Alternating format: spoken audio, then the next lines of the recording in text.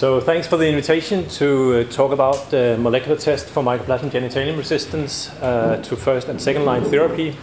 For those of you who know me, you know that this is something that I've been working with for quite some time, and it's really something that I find very important. So before we start, my disclosures. The topics of my talk today will be first a brief introduction, then something about Mycoplasma genitalium macrolide resistance, the mechanisms, the prevalence and how we detect it. Then we'll switch to the second line antimicrobials and how we can detect fluoroquinolone resistance. And I will like to show you some results of our evaluation of the PAR-C assay from SpeeDx. Then I'll briefly talk about resistance-guided therapy, because this is the potential of these tests. And then the grumpy old man's take on do's and don'ts in Mycoplasma genitalium diagnostics, and end up with some, hopefully some conclusions and future perspectives. Mycoplasma genitalium is a relatively new organism. It was isolated in 1980 by this guy, David Taylor Robinson. Here he's holding a squash with a similar form as the Mycoplasma genitalium cell, as a flask-formed Mycoplasma species. And it was detected in urogenital samples by PCR in 1991. And two years later, it was associated with non-gonococcal urethritis. And I think it's safe to say that today it is an established cause of sexually transmitted infections, and it's only second to chlamydia trachomatis in prevalence.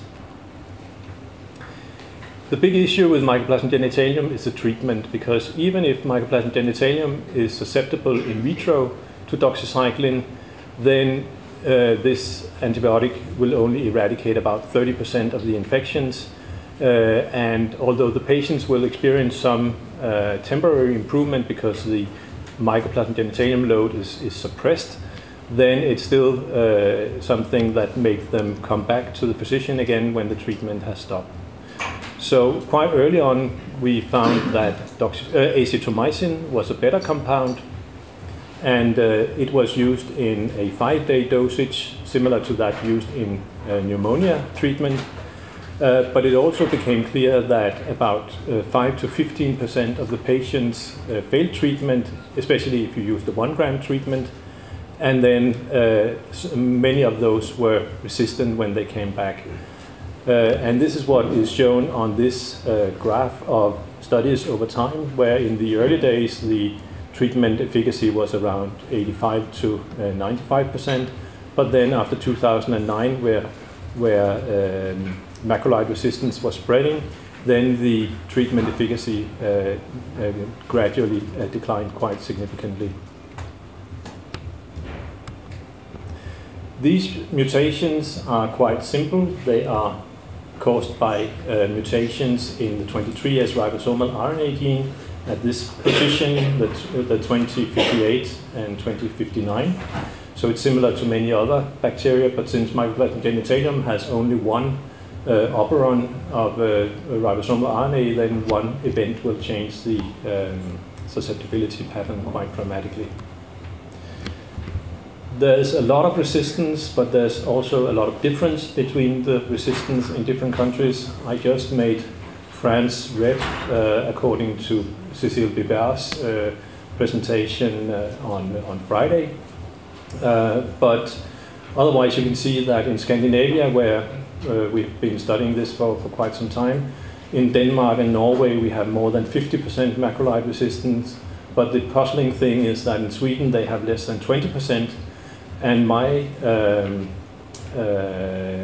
conclusion on that is that this is because in Sweden they have kept the treatment of chlamydia and unspecific urethritis to doxycycline all the way until today, whereas in Denmark and Norway we switched to azithromycin as soon as that became available, and this is what we are paying the price for now. So in the European guidelines, it's recommended that detection of macrolide resistance should be done on all positive samples to guide treatment. And this is in order to shorten the duration of infectiousness, because you can treat the patients correctly from the beginning. but certainly also to limit the use of moxifloxacin, because this is a much more toxic drug, and we want to preserve it to where it's definitely needed. And there's a lot of different approaches to detect these mutations, from the Sanger sequencing originally described, and now to a cartridge-based MG detection with resistance, which is shown on that screen over there, and which will be presented in more detail at the Cepheid Symposium tomorrow. But in short, it's combining two very good ideas, the ResistancePlus assay with the Cepheid GeneXpert flexible cartridge format, so that you can have a very easy to use detection of macrolide resistance together with the organism. And it's extremely sensitive with an analytical sensitivity around 10 to 60 genome copies per milliliter, so it's more than 5 times as sensitive as our reference assay, and it's even more pronounced in the UTM transport medium for swabs, where it's up to 10-fold better. But macrolide resistance is a problem, but now we are also getting problems with moxifloxacin, which is our only second drug available. And this is because of mutations, and this is a meta-analysis of the studies showing that there's a decline in the treatment efficacy of moxifloxacin over time. And my prediction is that it's going to end up like it did with macrolides, that sooner or later we will end in a situation where we cannot treat without resistance-guided treatment. The mutations that lead to this resistance are very simple, actually. They're point mutations in the PAR-C gene, in the quinolone resistance determining region, predominantly S83I and R are causing resistance, and also in a relatively high level of resistance in D87 as well, and where you can see it's N and Y mutations that are causing MICs that makes it inefficient to use moxifloxacin. Fluoroquinolone resistance have been detected mainly by Sanger sequencing, but that's a time-consuming and a difficult method to use on a routine basis. So we were quite interested in trying the SpeeDx beta version of the PAR-C qPCR. And this assay is a 2-well multiplex qPCR assay, where MGPA PCR is used in both wells, because we need that to normalize the CT values, which are used to calculate resistance with the other markers. And in well 1, there is a color for the S83N mutation, which is of unknown significance. Actually, the 4 strains that have been isolated and where we have MICs available suggest that it's without any importance. It should be treatable, but there must be a reason why it's selected for. So I think it's a very good point in having that as a separate channel. The second channel is detecting the S83R and I, the high-level resistance markers, and then there's an internal control in the assay.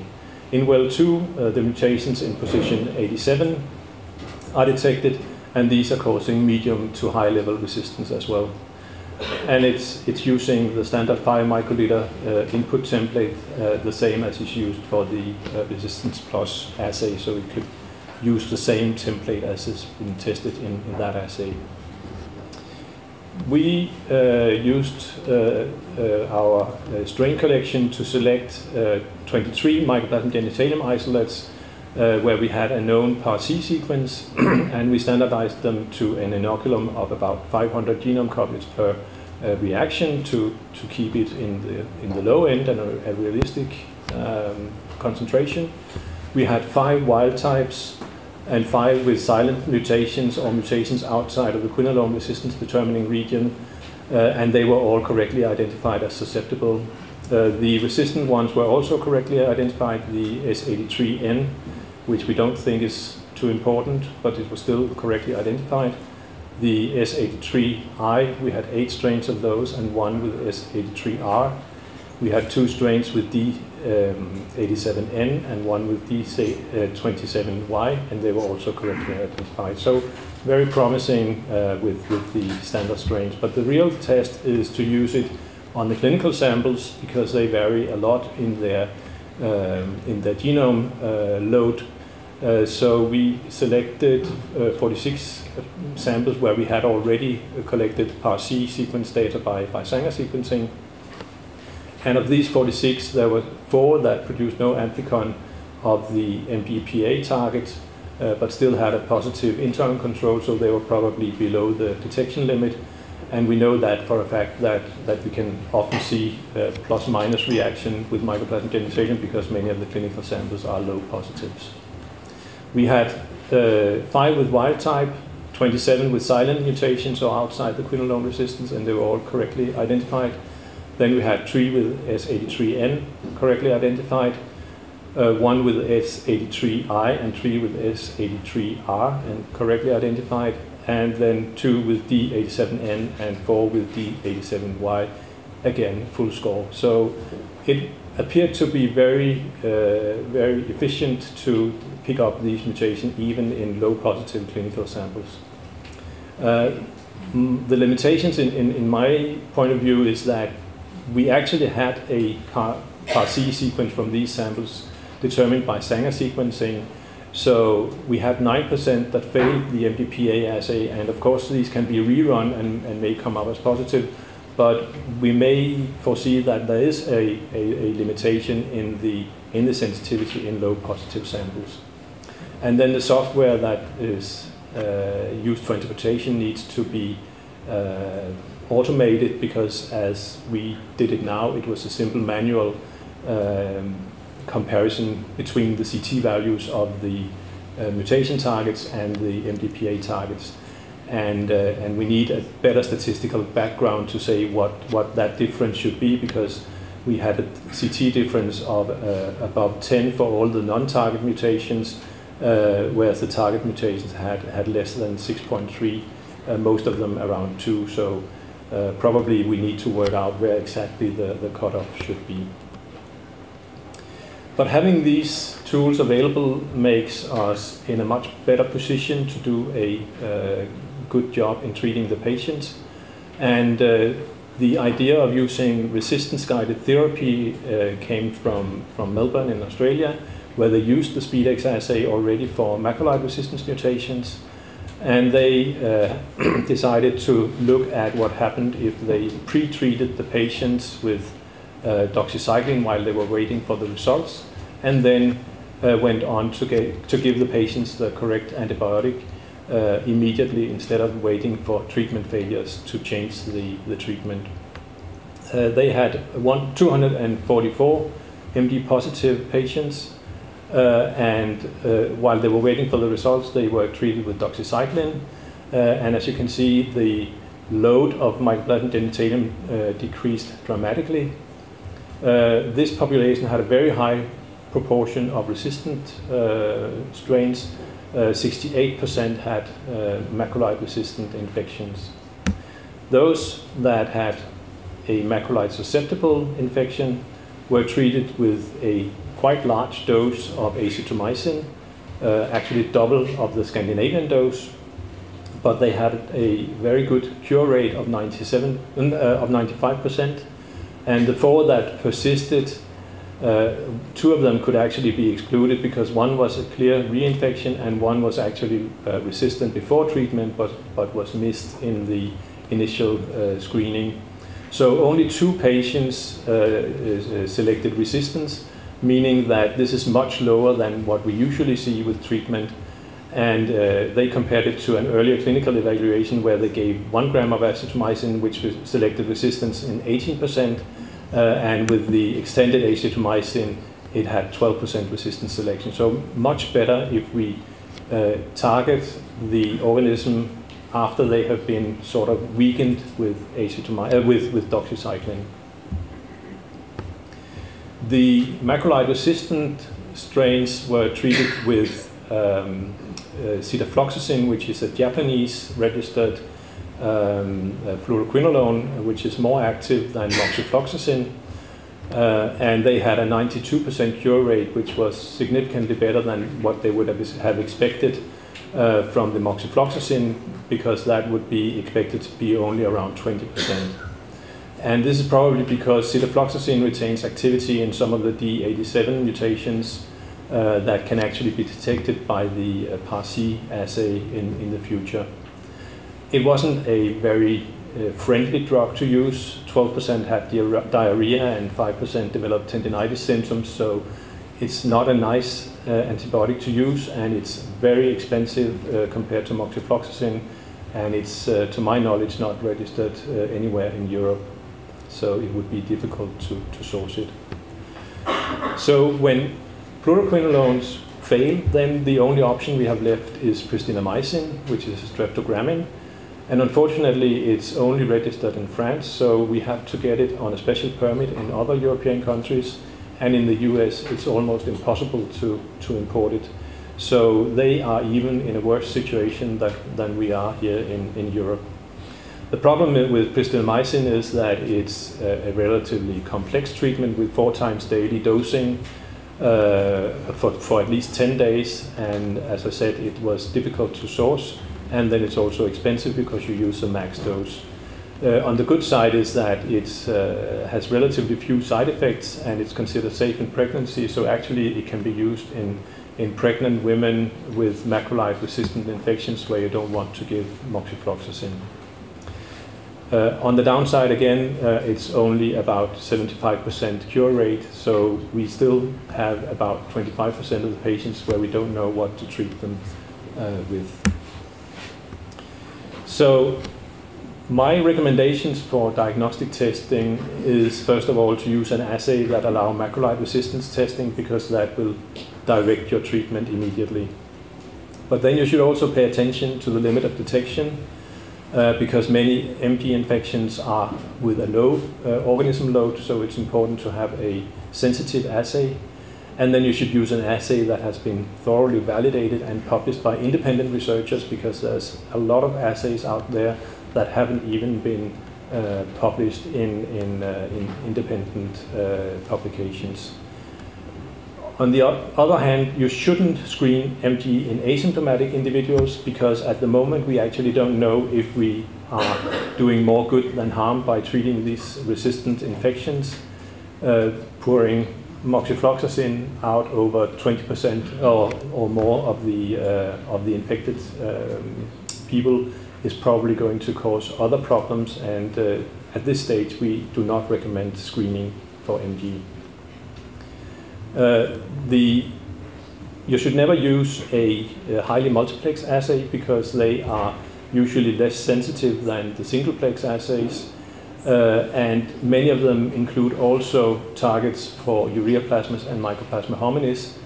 And with that knowledge you will give to the clinicians, it will always lead to overtreatment, and it has never been documented that treatment helped these patients. So I definitely think that they should not be used.